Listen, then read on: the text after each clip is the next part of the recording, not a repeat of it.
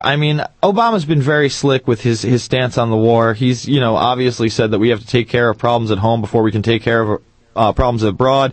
He's very well spoken, but I will leave that question to Mr. McGovern. Do you think he's going to end this war? Well, the war is over, folks. The Iraqis have invited us out. We cannot stay there illegally past the 31st of December. We will stay past the 31st of December, but we will incur the opprobrium of the whole world and the Iraqis. So it's just a matter of time, and it's just a matter of setting the timetable for withdrawal.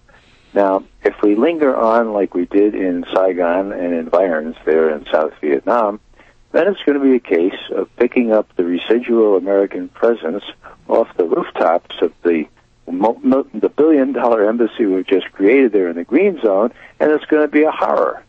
But it need not be so. We need to listen to the Iraqis. 70% of the Iraqis, according to U.S. Army-sponsored surveys, 70% want us out of there. Okay?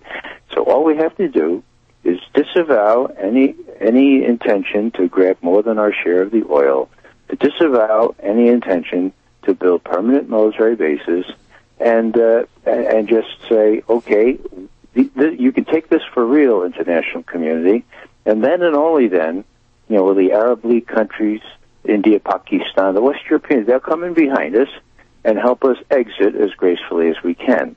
Because they like us? No, they all hate us by now.